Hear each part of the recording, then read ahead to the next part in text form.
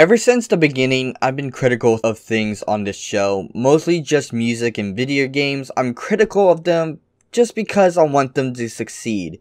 If it's not good, it won't succeed. I've reviewed music such as Slim Jesus, games like Black Ops 4 and Cold War, even people's bad takes such as 8 Thoughts, who is no longer on YouTube by the way. And we are 22 episodes in on our journey, but why did I do this show in the first place? Well, let me show you, and please bear with me while I explain all of this. This game sucks. Meet the Angry Video Game Nerd, the main inspiration of the show. But what is the Angry Video Game Nerd? Well, James Rolfe made up this character to basically make a joke about a guy complaining some old ass games that were irrelevant and no one cared about. But people started watching it and it was actually funny. Back when YouTube was independent, he uploaded a video from his VHS tape to YouTube in 2006 of him reviewing Castlevania 2 Simon's Quest. It was more or less him complaining and walking through the game, but it was charming. He appeared in front of the camera during the second episode of the AVGN, which was Dr. Jekyll and Mr. Hyde. Also, as a side note, at this time he wasn't even the Angry Video Game Nerd, he was the Angry Nintendo Nerd. After this, the character would be called or referred to as the Nerd within the show.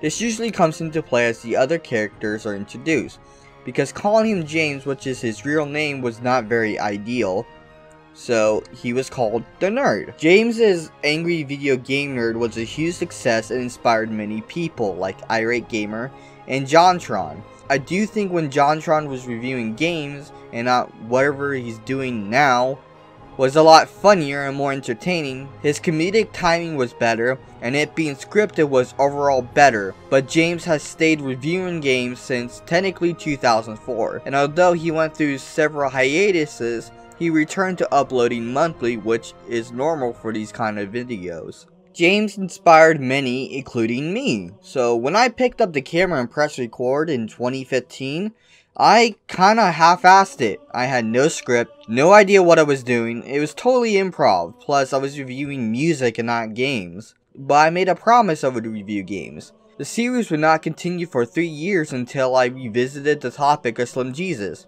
My first game review wasn't until March 12th, 2019. That's a long fucking time. This episode was completely different than everything I've ever done before on What the Fuck Marine, which was talking in front of the camera with no script or anything, just talking to the camera. I went full AVGN on the Friday the 13th episode with my friend's help. I was able to make a good video. I'm very proud of that one in particular. Combining improv acting, scripted voiceover, and the game review was a huge feat for me. Best thing about it is that I had help. My friends believed in my vision and helped me make it come to life. But that hasn't happened since, and with how things are now in my life, I don't think things like that will happen again. Or maybe not, I don't know. But this is where it gets complicated. With the different styles of the show has kinda gave the show a identity crisis, giving an issue of how should I continue the show, what the next episode should be, how should I film it, what will I say, should I do something easy, or should I be thorough and do something more difficult, like the Friday the 13th. Let's break the fourth wall real quick. Hi, I am Marineman. That's who I am on this show. A character called Marineman. Tony is my name, but there's also a separate character named Tony which is also his name. But to make it simple, when other characters refer to me, they would call me Marineman, like how other characters would call the Nerd. I made this mistake last episode of referring myself as Tony. And then Tony would become Angry Tony. I didn't catch it until I uploaded it. I have to make sure so the What the Fuck Marine universe doesn't get wasted by the TVA to keep this on track, cause it can get confusing really quick. I plan to do more with the Marineman character and the Tony character as well. I don't really have much time to do all I want to do between music, let's plays, and this show. And work obviously. It's a time crunch. But I won't give up though, I'll find a way. Yeah, I guess there's a lot of work I need to do. Everything he does is just so perfect. Every voiceover for every game, the game he chooses to do, every shit joke he makes is just perfect. You're holding yourself to a high standard.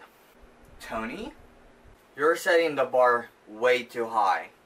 He has years of experience of filmmaking, and a game review is just a walk in the park for him. Yeah, but he's just a guy with a camera and just video editing, and I'm basically a nerd in the room. Yeah, very much like you. And he wasn't by himself. He wasn't a one-man band. He had help. Well, my friends are busy, so I guess I'm stuck with you. Yes, you are. Great. Now I'm stuck talking to myself with an overblown ego. First of all, rude. Second of all, I have my own anxieties and insecurities too. All I'm saying is that you're doing too much, too fast. What do you mean? Music? Let's plays? And the show? Hell, if James is a one-man band, you're the entire orchestra. Marineman, when you see something, you envision it. Hell, even the Bagman video was all improv. But fuck, you guys made it work. And every song you have written has riled up feathers. But that didn't stop you from making your art. And your Let's Plays, though that they're not edited and the videos are really long, but they hold memories of you playing with your friends, and it holds the love of your casual gaming. I know this. I lived it. Well, maybe you should live it again.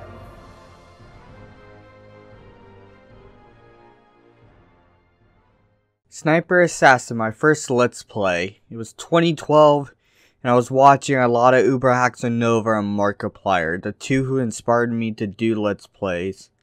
I was young and just out of middle school. As a freshman in high school, I needed a hobby to distract me from my angsty shenanigans. I remember I tried asking this girl out, and every day she said she would give me her number the next day, and I was an idiot for believing it. Anyway, back to the game. It was a point-and-click sniper shooter game. Some douche killed your wife, so you go on a mission to kill him and his disrespectful colleagues. Also, like that Bandicam watermark, back then OBS wasn't a thing, so you had paid programs like Fraps and Bandicam have full reign on PC screen recording. It was like organized crime. Dirty and unfair. I had to trial Bandicam, so I had to record in 10-minute segments before the video would cut off. The game, on the other hand, was very difficult. And with me having cerebral palsy, it was difficult to point and shoot with a mouse pad. Yeah, I had an old-ass laptop. You can't say I didn't try. At one point, you had to interrogate a dude by shooting his arms and legs.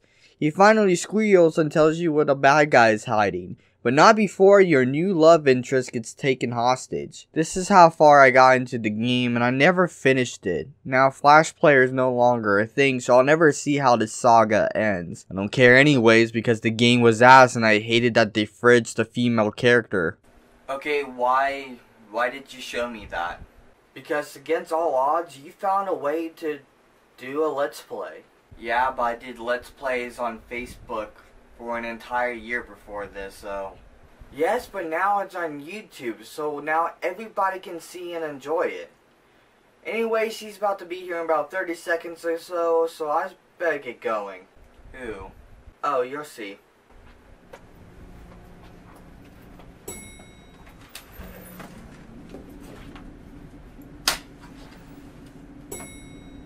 I guess it is true. I was inspired, and besides the limitations, I found a way, but I don't see that I can make something as big as James does. Hey, Marineman. Oh god, not you. So you want to talk about your show, eh? Not with you, chatting. Didn't you threaten to kill me like an episode or two ago? Don't worry about that. All that matters is that you're gonna look at your show starting with the first episode. Here you go. Slim Jesus and Clout Legacy. I'm sure I don't have to go over who Slim Jesus is since he is so talked about on this show to the point where I don't care to trash talk him anymore, because one, I like his music, and two, he is actually a nice dude and his engineer is the hardest working person on this planet.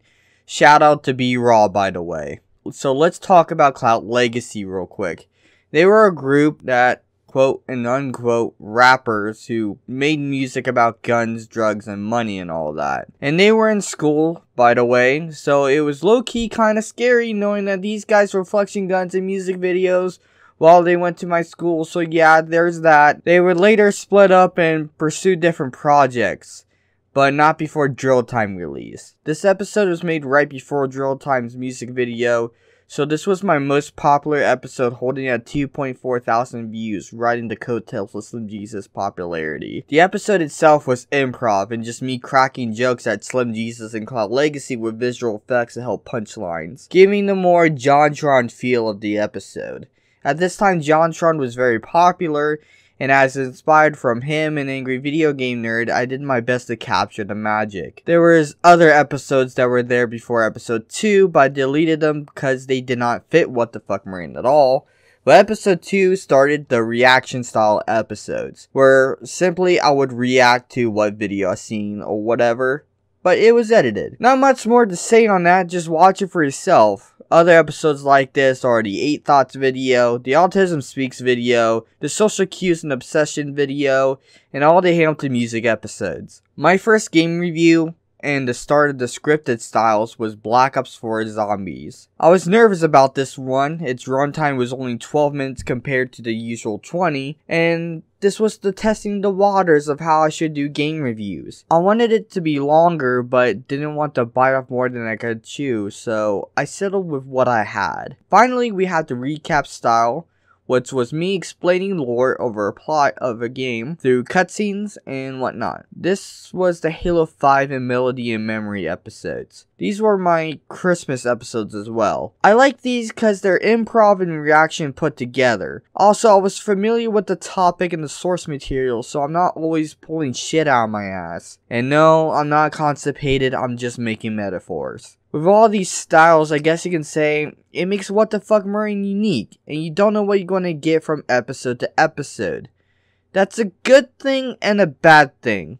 It bothers me there's a lack of structure, but it makes me feel that this show is fresh and new every time. Honestly, I don't know if I have it any other way.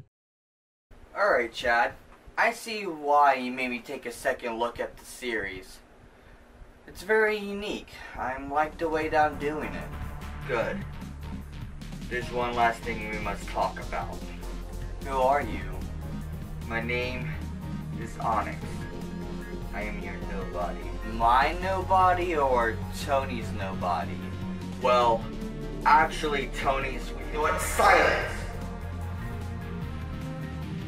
We must look at the last art form you participate in. Your music will now be judged. Fine, if this is what it has come down to. I started making music back in 2014, so my sophomore year.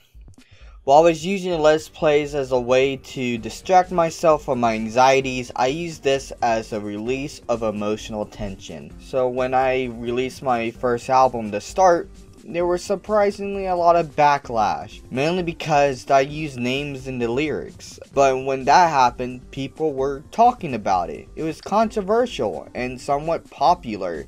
My music was going to be a one-time thing, but I couldn't stop there. So the next year I released the Marineman LP, my junior year album.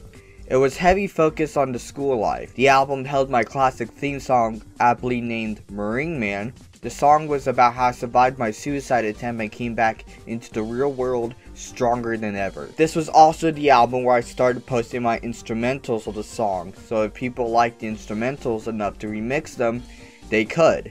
I think it's a nice gesture. This was the album where I wrote a girl of my dreams a love song and showed it to her on the bus. But this is where the obsession started within me. I liked her, and perhaps a little bit too much. But the controversy in my music reached the all-time high when the third album hit, the Hamilton finale.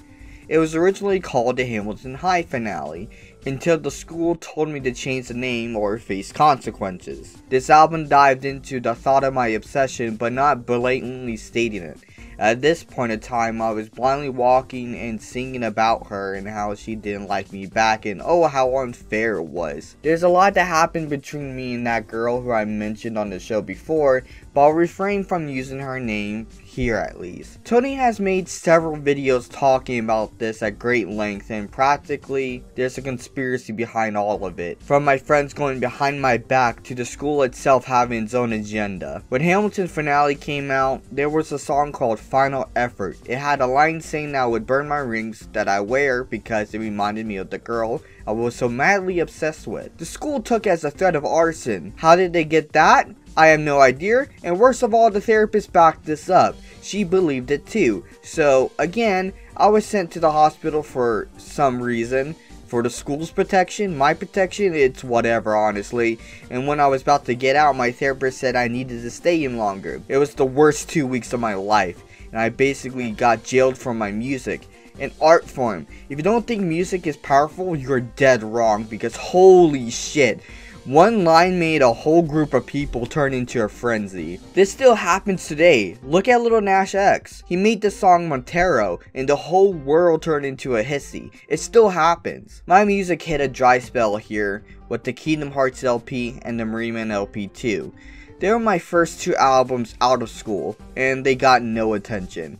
These albums were not exactly good either. Probably even terrible. The other Promise album was a good return to form, but not all songs on the album were good enough. And actually, I performed some songs at Creativa. The Marineman LP3 was a huge return to controversy. I started releasing songs one by one instead of all at once, so each song got more attention individually. I've always said names in my music, but now with them getting more attention, of course people were upset when I called them by name on the song, even if it was a footnote. The Marineman LP was a story album too, starring, well, me, Tony, and this Onyx guy. It was a story about taking control of the music. Should I be controversial and have the form of mental release? Or should I go a different route? Finally, we had the Hamilton Revival album, revisiting the school days and the sequel to the Hamilton finale. This was my newest album and had minimal controversy. Makes you think why my music made so many people upset at certain points and not at others. I don't have an answer for that. I'm working on a new album called The Start, Another Chapter, a sequel to The Start. This album, I plan to take a look at the next chapter of my life. I've been making music for so long, I made so many people upset, but that has never stopped me from sharing my art. It helped define who I am. Music, like I said, is powerful and repeatable. Much like a good movie, it never gets old. A good song can be immortalized into forever. You hear it on the radio, or maybe on a streaming platform like Spotify, that can replay over and over again. Maybe that's why people got so upset. They don't want to be envisioned in a way that harms their character. In a song at least, that stays forever. But it makes me question, should I change how I do things if others get upset? Perhaps, or perhaps not. What the Fuck Marine is a show reviewing and being critical of things. When I wanted to do YouTube, I started with Let's Plays. Although the quality and overall video production and game choices were absolute shit, I enjoyed the simpler times before face cams and streaming. Before, your videos had to have visual jokes every 5 seconds like every Markiplier video now through editing and whatnot. I still do things old school. The episodes are an hour long and I'm just commentating over a game. The show is unique with all the different changing styles. I'm glad I did this show this way. It gave myself the creative freedom even if it lacks structure.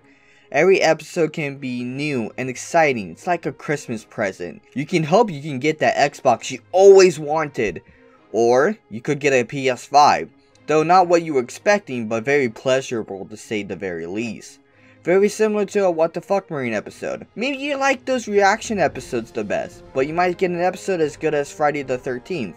Scripted and more structured. Finally, my music has stirred the pot for the entire channel, making people upset, and even ending friendships I didn't want to end, but I need to release. Like a pressure valve that's about to bust, I have so many emotions running in my head, and this show and Let's Plays can't convey that, but something as powerful as music can. It's all for my mental health, and without it, I may not even be here. Granted, I could have avoided some situations if I didn't include names, but hey, can't change the past. Each of these, let's call them art forms, are things I can improve on.